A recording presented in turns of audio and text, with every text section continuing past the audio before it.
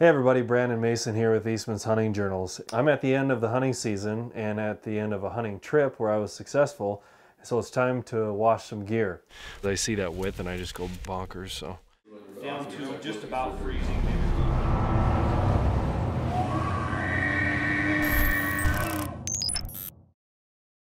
Over the years I've tried a million different things. I've tried hand washing, I've tried aggressive detergents, I've tried non-aggressive detergents, scent-free detergents, so on and so forth.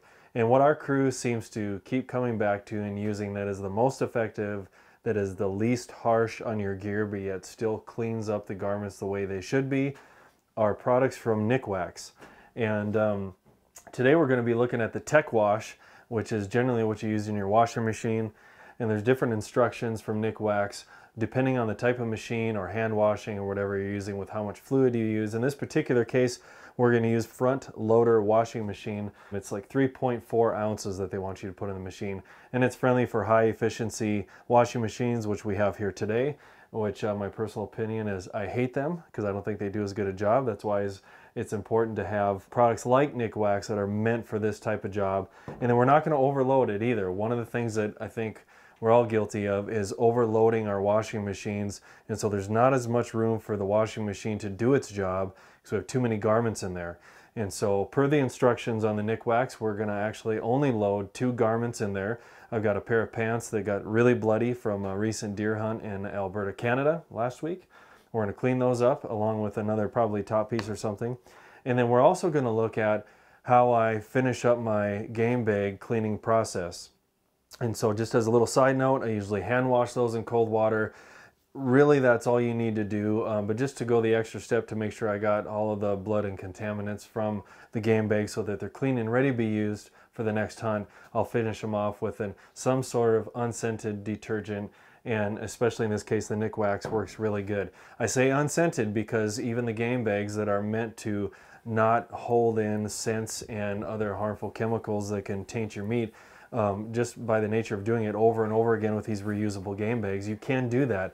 And I just cringe when I see guys using commercially made garbage bags to put their meat in, because a lot of times those have a smell. Even if they're unscented, they have that plasticky scent to them that can really damage the taste of your meat. We go through so much to bring home good table fare for our families. I'm not going to put it in a garbage bag. I never do that. The only time I ever do that is if I have it in a game bag first and then put it in a bag to keep, if I have a pack that I don't want to get dirty or something, I'll put it in there. But largely I'd rather just wash the pack up, and which you can use Nikwax for that as well, rather than deal with garbage bags. So we're going to look at that. And another side note, they do have down wash. It's wonderful for down sleeping bags, down jackets.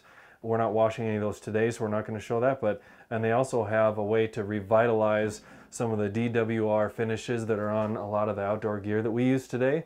And today we're going to be washing clothing from Sitka, and we use a lot of different gear from Sitka, many different layers depending on the season.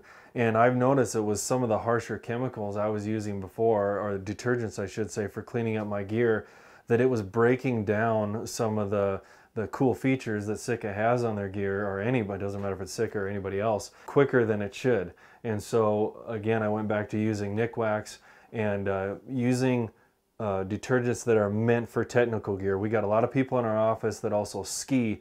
They have high-end ski equipment, snowmobiling, backpacking, whatever, whether it's hunting gear, any outdoor gear. We spend a lot of money on our gear, and there's no sense in using and abusing it unnecessarily with chemicals. We use it and abuse it enough in the field that we don't need to beat it up in the washing machine.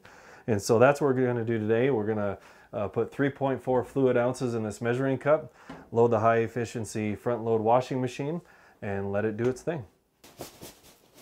So you can see right there with this game bag, it's mostly clean, but I got a couple pieces that dried on there that are left and a couple stains, and that should take that right out.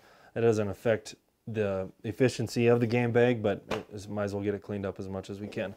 And so the pair of pants that we're going to be cleaning up, you can see I accidentally sat in a pool of blood from the deer that I shot when we were cleaning it up, and they're pretty bloody and nasty, so I'm not going to spray them, I'm not going to condition them, we're just going to throw them right into the washing machine. Right in there, that's one garment. We're only going to put 2 garments in. There's another pair of pants, the old, the standby Sitka 90%ers that they don't even make anymore, but that was one of their original layers that I took with on this hunt. I'm gonna throw that in there, close it up,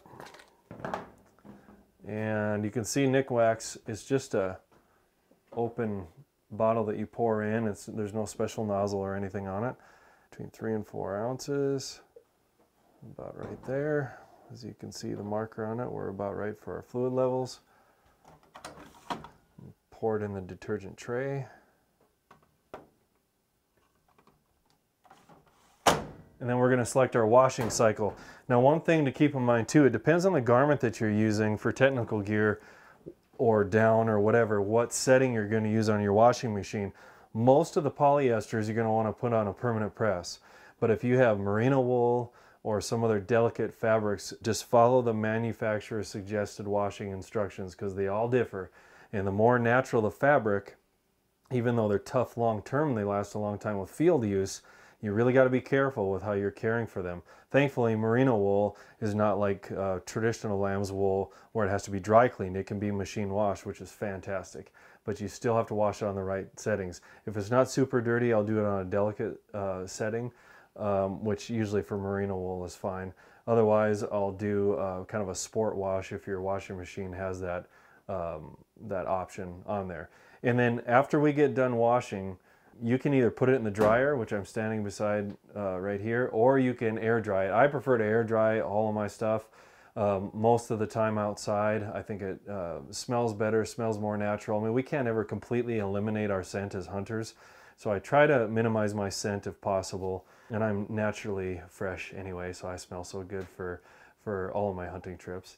But we try to minimize that, of course, with our laundry detergent.